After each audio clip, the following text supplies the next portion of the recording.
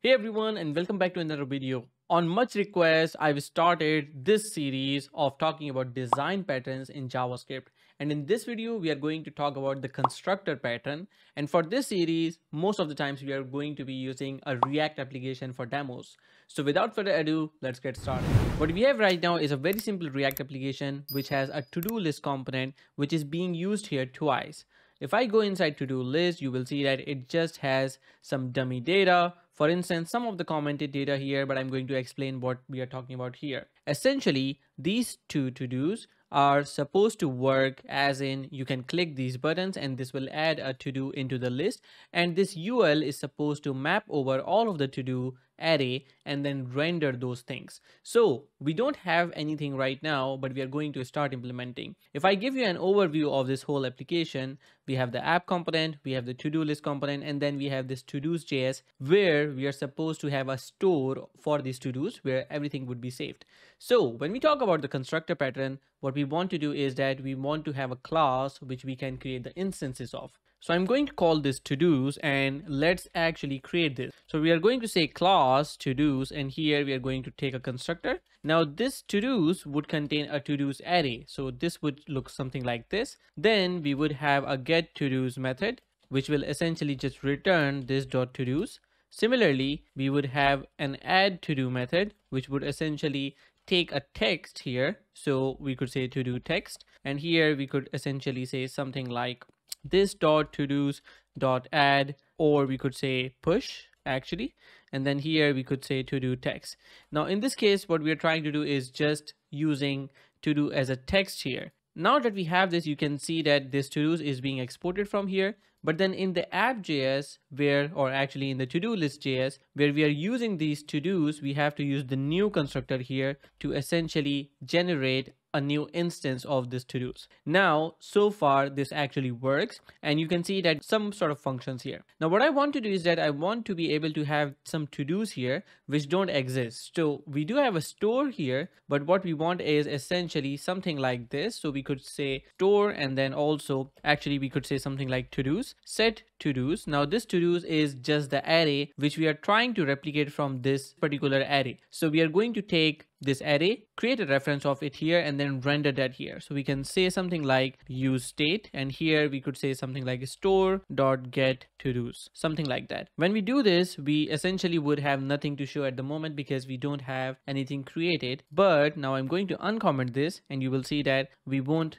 see any particular errors. But this add to do button, this should now add a to do into this list. So what I'm going to do is that I'm going to uncomment this, and you see what's happening here. It is calling the add to do method, which is this method. It is passing a string here that you can see, and it just adds some random number to it. So if I just save this and click here, you see that nothing changes because in React, we need to re-render this by changing the state variable, and that we can do by doing set to-dos. So once we have called this, we need to do set to-dos, and then here we can do something like store.get to-dos, something like this. And once we do so, now we should be able to add this. For example, you can see that it says to-dos.map is not a function, so we need to see what's going on here. We got store.add-to-do, which essentially adds to this. Then we also use the add to-do here. This sets the to-dos.push, to-dos text, and then we call the get to-dos, which essentially should get our array of the to-dos, which seems okay, but what we want to do is to use something like this. So if we do this, save this, and try this again, you can see that we get an empty array, which means that we are doing something wrong here, which is displaying to-do. So I can remove this dot text from here, and now if I try to add to-dos, you can see that everything works. Now with this constructor pattern, what's happening is that for each component, we are creating a new to-dos store, which is this one because this is a class, which means that if I add a to-do here, it's going to be a completely different store. As you can see that they are not exactly equal. If I add one here, it doesn't matter. If I add one here, it actually is a bit different. So we are maintaining two different states. So the constructor method is very suitable for the cases where we need separate instances of something. In this particular case, we are talking about two different stores for to-dos. Now, this may not be a real life scenario, but imagine that if you had multiple students and they would have set of marks for their subjects, you might want to have different stores for them because the subjects, even though they could have same subjects, but the marks for those two students would be at different places or in different store. So you could use this constructor method wherever you want to have a separation of concern or a separation of the stores or the instances themselves. Now, one thing that I want to add as a bonus is that the approach that we are using here is called ES6 classes for generating this constructor pattern or generating this class. If you used ES5, that would have been a lot different. Let's just see one neat little trick that I think you might not know. So what I'm going to do is that after set to-dos, I'm going to essentially take the same thing and I'm going to just log this just so we can see that on the console log. So if I do this, let's see what happens. So I'm going to open the inspector here, not this IDE's console log, but the actual console log here. And now if I add a to-do, you can see that we are adding multiple to-dos. So we're talking about two different set of arrays. Let's talk about the left one. So right now, this is the left one. You can see that all of this right now is essentially a particular array of strings. Let's say if I wanted to log store instead, what would happen in that case? So I'm going to save this. Let's try this now. And you can see that we got this to do, which has 3 to-dos in the array. If I add this one, it has 1. So if we look at the left one, which has 3 items in the array, you can see that if I open this, I only see the to-dos array. Now the question is, where did this get to-dos and add to-do go? Because I only see this array.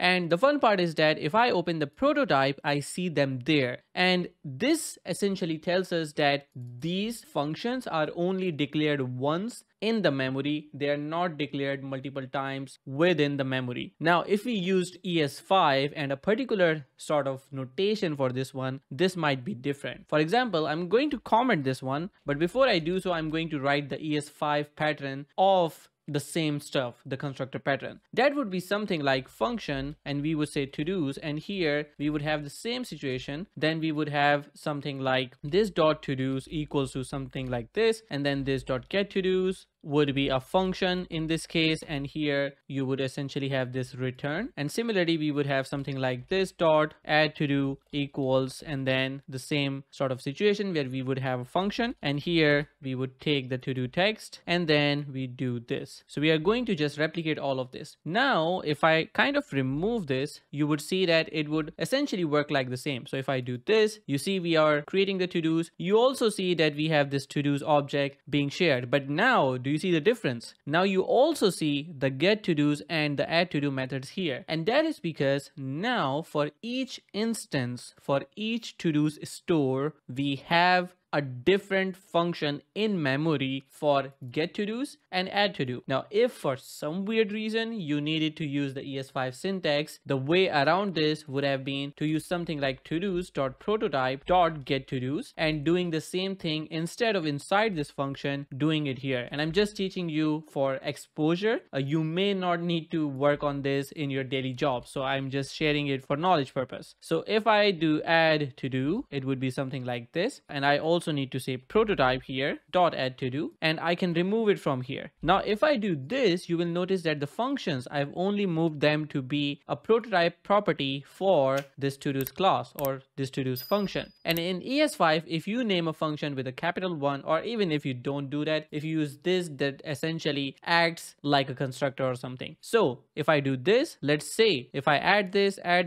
you see that now we only see to-dos, this array. We don't really see the functions, the get to-dos and add to-dos. And if I open any one of those, you will see that the prototype now has this add to-do and get to-do. You can see the difference right away. And this is exactly the same as what we did for our ES6 class, just like this. So when we did this, it was exactly the same thing. So if I open this, go to prototype, you see these functions right away. One thing that I noticed that this one is a bit in dim color, while in ES5 it is a bit darker. I'm not sure why that happens, but I hope that this was enough information for you, at least for this video.